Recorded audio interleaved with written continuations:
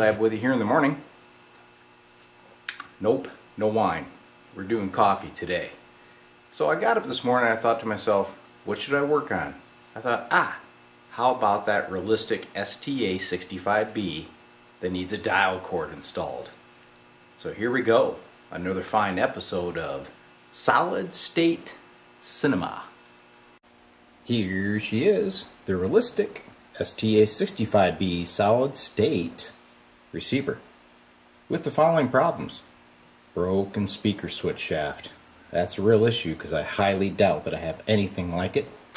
The dial lamps, which are hidden over here and over here, are burned out. That's an easy fix. But the main problem is, go to the inside, the dial cord.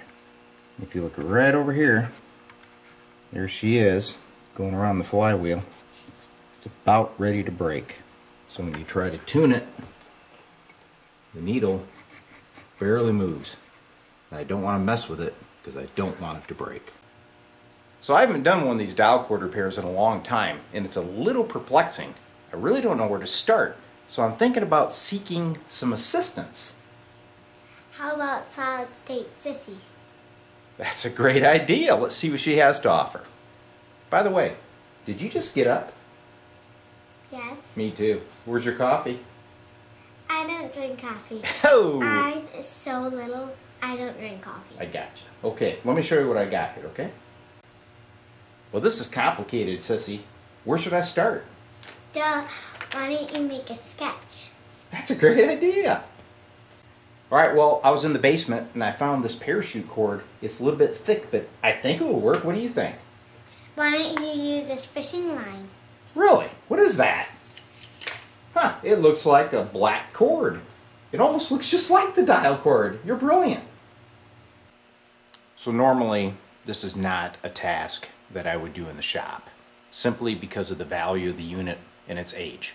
However, as you saw, I did get some assistance from Solid State Sissy, and she talked me into it. But the real reason is the guy's local, he's cool, and he really loves this old receiver. So I thought, what the heck, let's take her on. So here we go.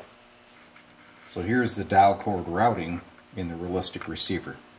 She takes off across here, grabs hold of the tuning needle, another pulley there, does a right turn to the tuning cap, and there's a little idler pulley behind it. Where the problem is, though, is right behind the flywheel. If you look down there, you can see a lot of fraying. There's a lot of shrapnel laying under it. It's just wore out. So if you try to turn this, no needle movement. She's slipping really bad. But I don't want to interrupt this because I don't want it to break. So while it was intact, I made this fine sketch. Okay?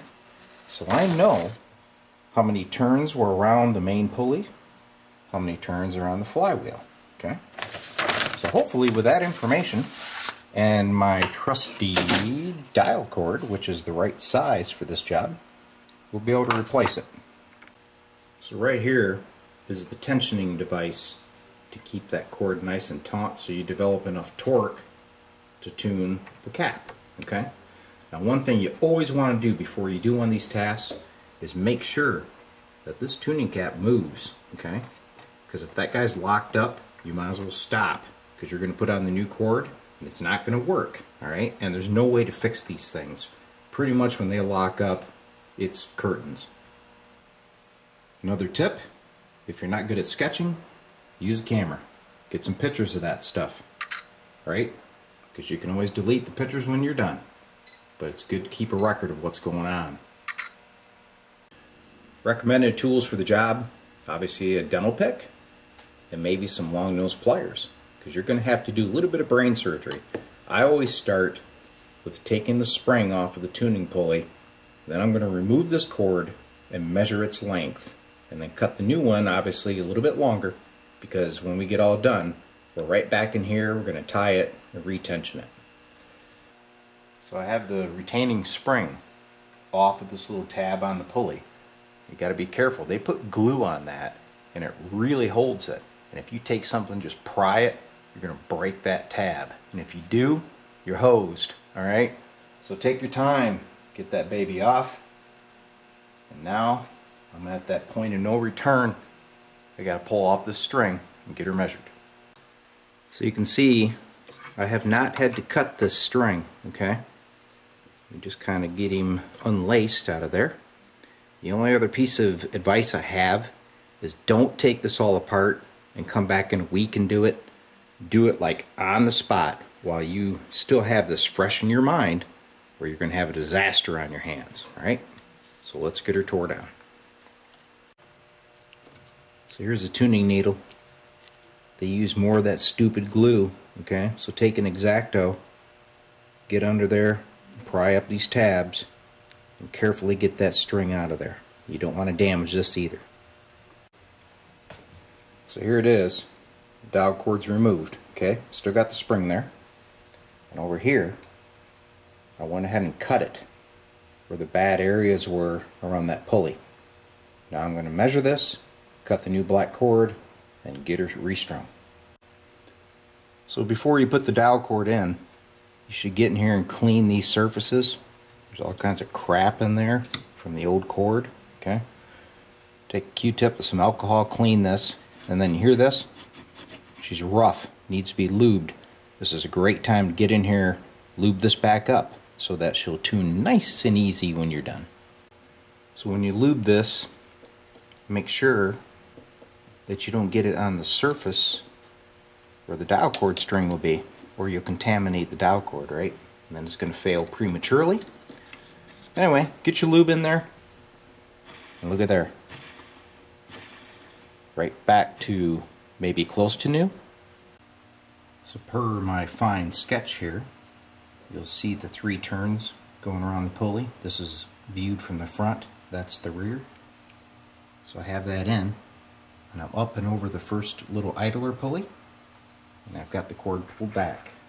So now I'm going to string the rest of the unit. So here's a progress report around the pulley, around the idler. She's routed all the way down and across. I know it's kind of hard to see. Around this pulley and the bottom pulley. And we're ready now to hook up to the main tuning cap. Now the thing I wanted to point out is if you need an extra hand at any time when you do this, use some electrical tape to keep tension on cables. Because if one of these let go when you're doing it, it's going to fall off on everything you've already accomplished and you're going to get pissed. Okay, so mission accomplished. New dowel cords installed, all strung, good to go. Tension springs in there.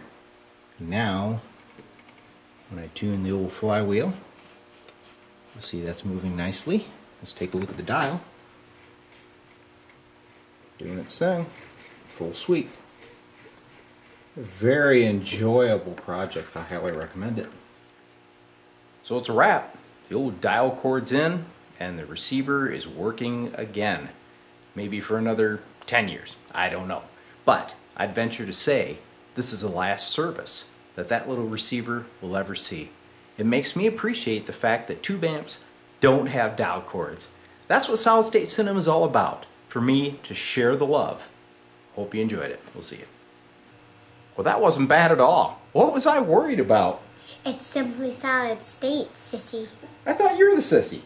Ha ha ha.